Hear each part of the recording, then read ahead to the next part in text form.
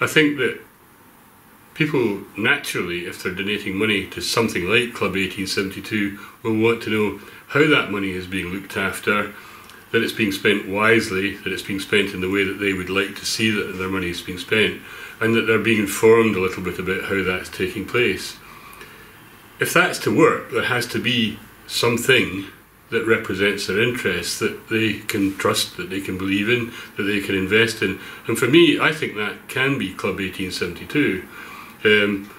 But it really does become an issue then for all of us as fans to think about the potential, think about our wish to become involved more than we are today,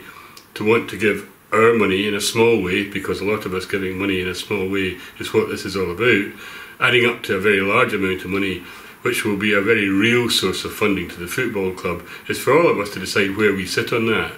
But it's for us now at Club 1872 as a board of directors to challenge you fairly and squarely as to what you would like to do, and to appeal to you on the basis that we're committed as a board to looking after your investment, to reporting to you, and to acting in your best interests at all time. But I think together we can be strong, and for me personally, I think that can be a contribution towards seeing my football club returning to the very highest levels of performance in Scottish football, winning trophies and being rightly regarded as the top club in Scotland.